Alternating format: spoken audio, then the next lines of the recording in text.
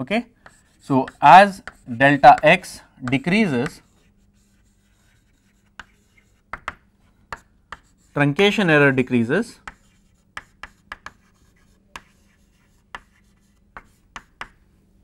and round off error increases.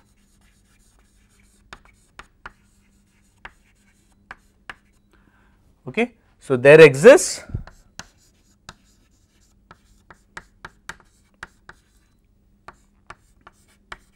delta x for which the total error is minimum.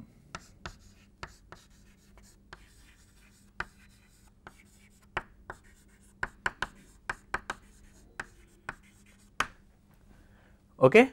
So, for forward difference,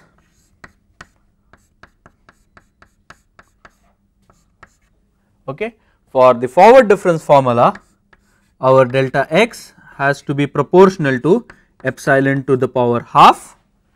For f dash using central difference or f dash using 3-point forward difference, delta x is proportional to epsilon to the power 1 by 3, and to use f double dash using central difference formula, delta x is going to be proportional to epsilon to the power 1 by 4. Okay.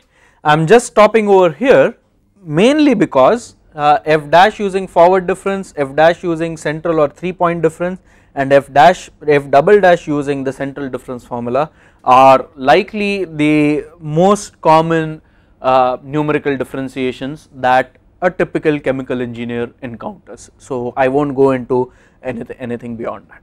Now, question is, how do we choose the actual delta x when we are going to implement? Okay. And the way we choose the actual delta x is, let us say we want to find out f dash of xi. Keep in mind all these are in relative terms, they are relative with respect to the absolute values of the current system that we are looking at. So, if we want to find the numerical derivative of f dash,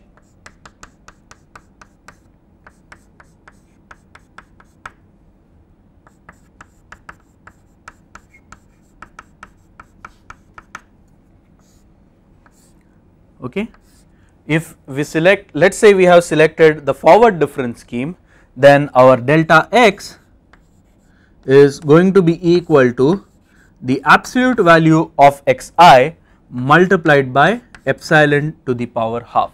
Okay. Do not just use epsilon to the power half, it is the absolute value of xi multiplied by epsilon to the power half.